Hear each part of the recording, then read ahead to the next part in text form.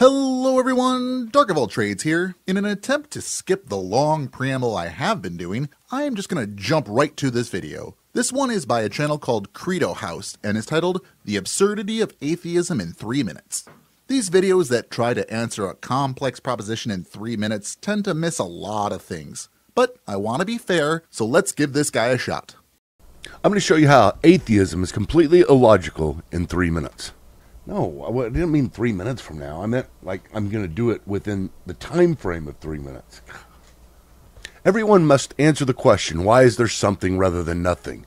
No, we don't. Why do you think that everyone is required to answer this question? Who is kidnapping these fine people who are just trying to go about their day in order to force them to answer a question that really has no impact on their everyday lives? The reason why something exists rarely matters to the everyday person. There are virtually no circumstances where I must answer this question. When it comes to any debate or response that I've taken part in, we grant that something exists. There are things extant. If you don't want to grant this, then we're not going to have a discussion. I abhor the hard solipsism argument. It doesn't provide anything meaningful that we could have a conversation on. I grant cogito ergo sum. I think therefore I am. And I also recognize that other people exist, so if there is a conversation or interaction going on, I assume the other person exists, based on independently verified evidence. In this case, there is a YouTube video that I am reasonably certain I didn't make. It's been called the most basic philosophical question that can possibly be asked.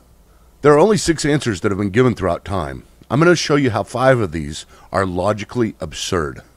No, I wasn't being mean. I meant logically absurd from a logical standpoint. I was just, not from just a, I'm cutting you down standpoint. Who are you talking to? It looks like you're in a dark room with one light on you and a few very dim candles.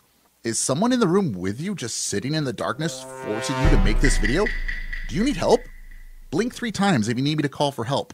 If you can come up with something other than this, let me know, but you're not going to be able to. Why? Why even say this at all? If you've already determined that no one is able to do something, why ask them to do it for you? If you can eat the sun, let me know, but you aren't going to be able to. What is the point of expressing this at all? At absolute best, you're wasting time. Even if you meant to just fill space, this comes off as super arrogant and conceited. Like you're trying to tell us that you know everything about this and no one could possibly know something you don't. The first one is, there is not anything. All is an illusion.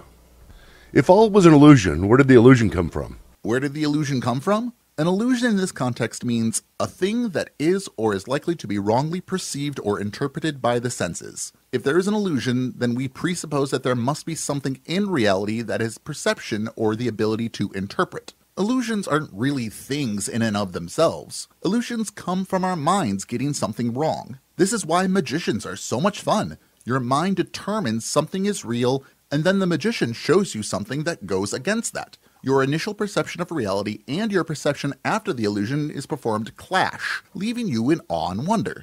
The question put forth is nonsensical. If your brain mistakes something in reality, where did that actual thing that is the mistake come from in reality? It doesn't actually exist. So, while I don't think this first point is sound, it is valid if you think about it for more than just a moment, so you haven't necessarily ruled it out. And if it came from another illusion, where did that illusion come from? Then you have infinite regress of illusions. Even if I grant the idea that illusions come from something, so what? I don't have a problem with an infinite regress. Why do you? Can you demonstrate that an infinite regress is impossible? I bet you'd win some kind of prestigious award if you could, because you would be the first person to do so. You fail on 2 accounts. The second is that the universe is self-created.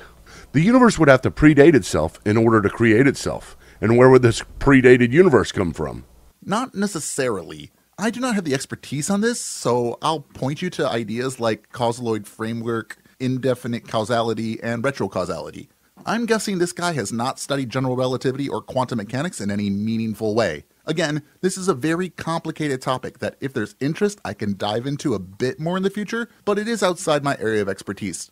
So it is technically possible for the universe to have created itself. The effect came before the cause. I don't think I believe it actually happened, but it is logically possible in quantum mechanics.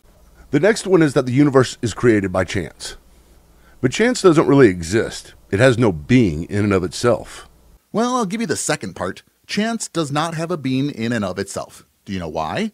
This is because chance is an abstract noun. Abstract concepts don't have a physical being. They exist in our minds only. They are generalized things formulated by extracting common qualities from specific examples. For example, if I have 4 corgis, the corgis themselves exist, but the number 4 itself does not. We have a symbol to represent the number, but taken in a vacuum, it is meaningless. We need 4 of something. If you want an example of chance, I can show you dice rolls and how they work. I can flip a coin and we can determine the chance it will land on heads. We know chance exists as a label we put on the possibility that something will happen or the occurrence and development of events in the absence of any obvious design. Show me chance. Introduce me to chance. I'd like to meet him. File this under stupid things people have said. Show me 4. Introduce me to 4. I'd like to meet him. Do you see how silly that sounds? You don't show, introduce, or meet abstract things, just like you can't introduce me to any specific emotion like love or apathy. You can't meet chance. Chance is just a term we use to describe mathematical probabilities. It would be like saying fast created the universe or pretty created the universe. None of these have any being in themselves, therefore they can't create anything. So you do get it. Though it isn't just this, it is commonly used to mean this. It doesn't exist as a physical thing, but neither does your concept of God. The next is nothing created the universe. But this fails for the same reason chance fails. Nothing has no being. It is nothing. I've covered this a few times now, and the response I'll give is the same as I would give to the cosmological argument. In physics, nothing is not necessarily no thing. In fact, nothing in the way you are using it may even be a nonsensical term when referring to existence. But even if I were to grant your meaning, there are so many issues with it. Nothing cannot be. Can you demonstrate your claim that nothing cannot create something? Have you ever investigated nothing? Is nothing stable? Do you have any examples of nothing we could investigate? Can you show me nothing? I could take your route here and say, if you can come up with a demonstration of nothing, let me know, but you're not going to be able to. Nothing can't create something. There's a good Latin phrase for this. Ex nihilo nihil fit. Out of nothing, nothing comes. If your arguments are nothing, what does that say about you? Next is that the universe has existed for all eternity. The absurdities here are incredible. You cannot have the past go back an infinite amount of time. The absurdities of your statement are incredible. Going back to what I asked before, how did you determine that an infinite regression is impossible? Right now, you're just asserting that it is impossible with no backing evidence. How did you determine that time always operated exactly the same as it does now? We know we can't investigate beyond the Planck time, so how did you determine what happened before then? You were just guessing, or more likely, you're just regurgitating someone else's blatant, unsupported guess. But let me grant this for now.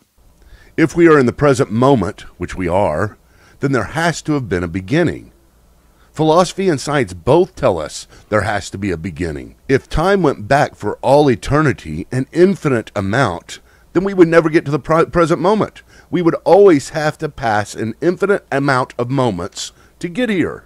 That would be impossible.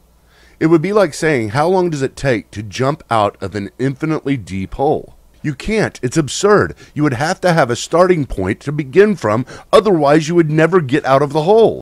Our local presentation of time began at the Big Bang. We have a beginning of time as we understand it. However, existence is necessarily temporal. There is no existence without time. Things cannot exist for no time. Verbs or actions, by definition, require time. No time, no verb. If this is going where I think it is, I'll touch more on this a bit later. Finally, we have an eternal, self-existent God created the universe. There it is. Was anyone really surprised that this is where he ended up? I was so surprised. Were you surprised? I was surprised. That's the only option. And you can't tell me it fails due to the infinite regress principle. God is outside of time, so he is not subject to that. How did you determine that this is the only option? Even if I grant that the other 5 cannot be true, which I very much don't, this doesn't mean that your option must be by default. This is an example of either the argument from ignorance, I don't know any other option, so it must be this one, or this is a fallacy I haven't covered before called the process of elimination fallacy, or the Sherlock Holmes fallacy, or as some may call it, Doyle's fallacy. How did you determine that you have eliminated every other possible option? Even granting that you have eliminated every other known option, you haven't demonstrated your claim to be correct. So Dark, I hear you ask, why is this answer wrong?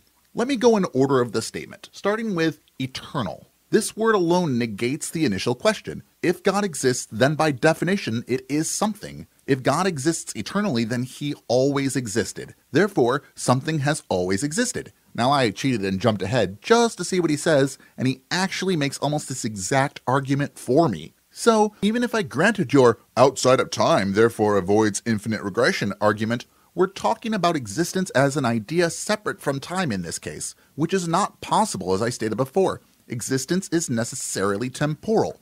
But even granting it by your own words, something always existed. God is either something or nothing, right? God can't be nothing because out of nothing, nothing comes. Therefore, God must be something. Therefore, something always existed. Therefore, nothing could not have existed. This is basically your last point just kicked down the road a half step. Something always existed. Why can't the universe have always existed if you accept your God has always existed?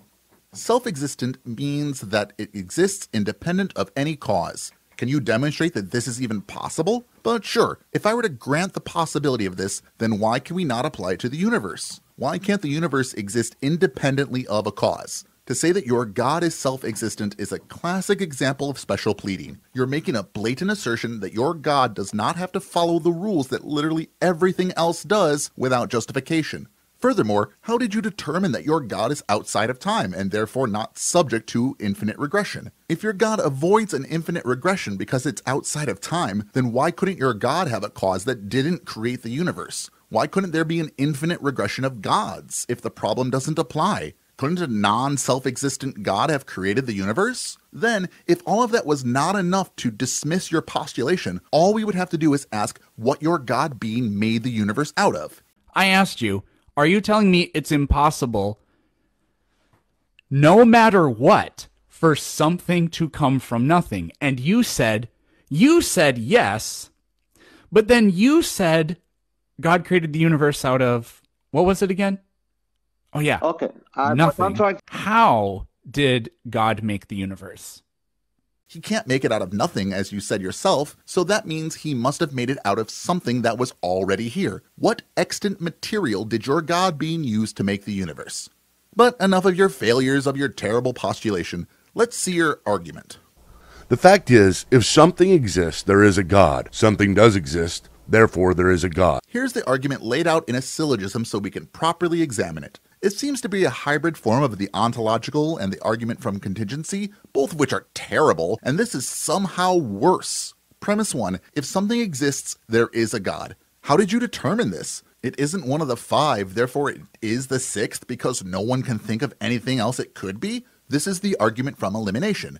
I only know 6 things it could be, and it isn't the first 5 I know, therefore it must be the 6th, irrespective of the 6th argument. This premise is on the same grounds as if I say, if something exists, then there is no God. It is simply a claim that needs to be demonstrated, not just asserted. So I reject premise 1. Premise 2, something does exist. No problem with this one. In order to investigate something, something has to exist to be investigated, and something needs to exist to be the investigator. I accept premise 2. Conclusion, therefore God exists. While this is a valid argument, it is not a sound argument. I reject premise 1, therefore I cannot accept the conclusion. Here's a possibility not on this list. Something that wasn't God created the universe. Maybe it was an unintelligent cause. Maybe it was the natural byproduct of a non-intelligent being. Maybe this universe came from a different universe. Maybe it was inevitable. I know I don't have to have an answer for why there is something rather than nothing, but here is my take.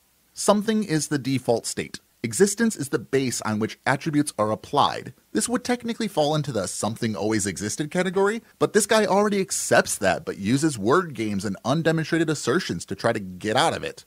That's all for his video. In all of this, he didn't address atheism at all. He just hand-waved away 5 propositions for why the universe exists, and then just asserted a 6th without backing it up at all. He completely ignored someone answering, I don't know. If we say that we don't know why something exists rather than nothing, then that has no bearing on atheism or theism. I didn't hear him even say the word atheism at all, did you? That's it for this one. What do you think? You don't have to answer, but why do you think there is something rather than nothing? Do you agree with me that existence is the default state? Leave a comment below and share your thoughts. I love reading about what you think about these things. As always, hit the like button unless it's just an illusion, but where did it come from?